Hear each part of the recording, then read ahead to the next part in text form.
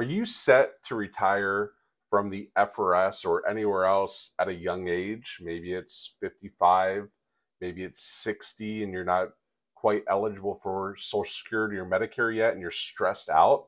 Well, this video is specifically for you. So one of the unique things about the Florida retirement system is some people can retire at a pretty young age. If you have 25 years for high risk or 30 years for standard risk, you might be eligible to retire at 50 or 55. You might even be exiting drop in your 50s. And for some of you, that's very stressful because what you've been told is you're not supposed to retire until 65 or 70, and that's a long time, and I might run out of money. Well, in this video, we're going to go over how we create plans for those younger clientele to make sure that they don't run out of money.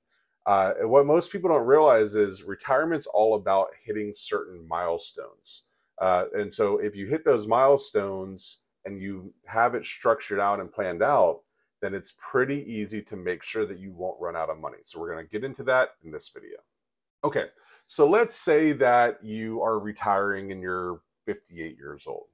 And your goal is, hey, I want to retire, but I want to recreate my current income.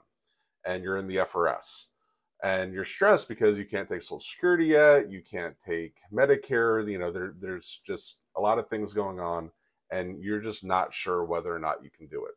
So what we like to do with our clients is sit down and come up with gap income accounts. And what that means is, okay, well, let's see what you will earn at 65, right? After you take Social Security and after you take Medicare. So let's say you're 58 years old, and let's say you're receiving your pension, and you have 4 years, and you plan on taking Social Security early at 62. Some of you want to wait. That's a different conversation, a different video, which actually I've done videos on it. I'll go ahead and link one up here. But let's say that's the situation. You plan on taking Social Security at 62. Well, what we would do is we would say, okay, well, how much is your Social Security going to be at 62? $1,500. Okay, well, we'll take $1,500 out of your investments from the time per month, from the time that you're 58 to the time that you're 62. Well, what about insurance? Insurance is really expensive. Well, how much is insurance? Well, I get a $225 health insurance subsidy. It's $7.50 per year of service. You can do your own math. But let's say it's capped out $225. Let's say you have that. And let's say after everything's said and done, your health insurance is a very cheap and good plan, and it's $800 a month, which some of you, it's a lot more than that. But let's say it's $800 a month, and you have to pay that until you're eligible for Medicare at 65. Well, now we're going to take out $800 in addition to the $1,500 per month until age 65. Now, some of you are like, Don, that's a lot of money. We're going to be blowing through a lot of money. And you're right. It can add up to a decent amount of money. But the point is it's not forever. Okay. So if you really want to retire at a younger age, or you're being forced to retire at a younger age because you went to drop and now you have to, there are ways to gap it. And yes, you will probably have to spend down some of your money, but you're only spending it down to a certain point. And then once you get to that certain point, then all the rest of your money is discretionary because you have enough income. So let's look at what the actual numbers look like in this scenario. Now remember, this is just a hypothetical scenario. Yours might be a little different, okay? So if we gap money, the amount of money just until Social Security, that's $1,500 a month times 48 months. So that would be $72,000 that we need to take out of the investments to get to Social Security.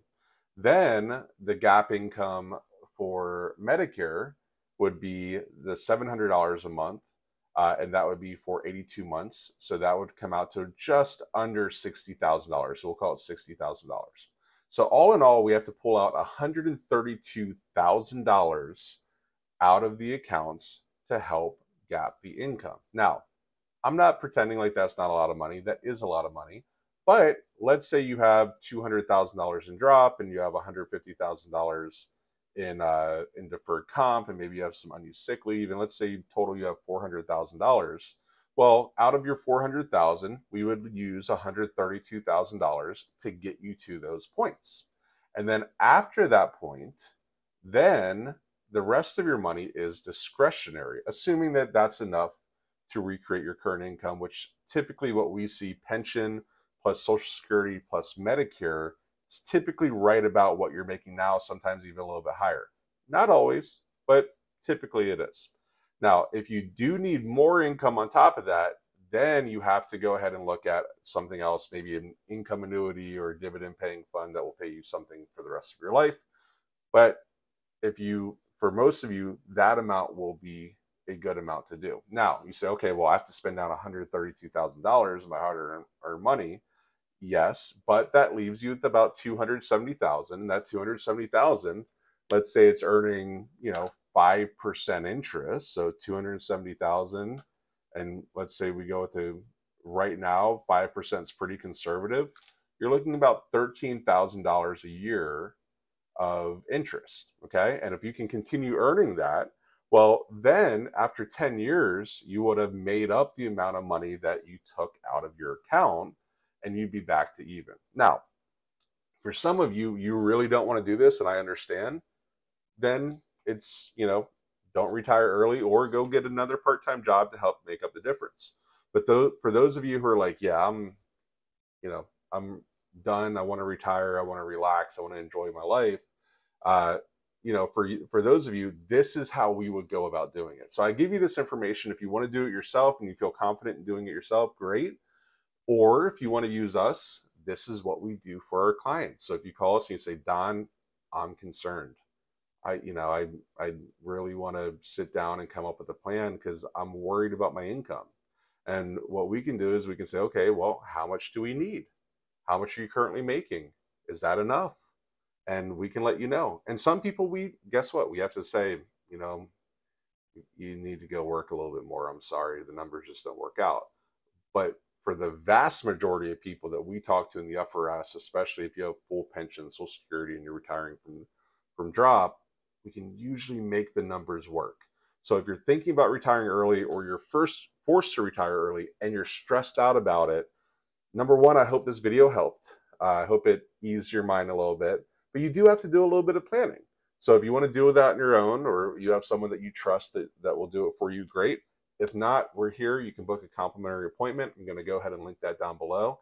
If you have anyone else that's stressed about retiring or retiring early from the FRS, please send them this video. That's a huge compliment. And always, if you could subscribe, it helps recommend the videos to people like you who are looking for help. Thank you so much. Have a good day. Talk to you soon.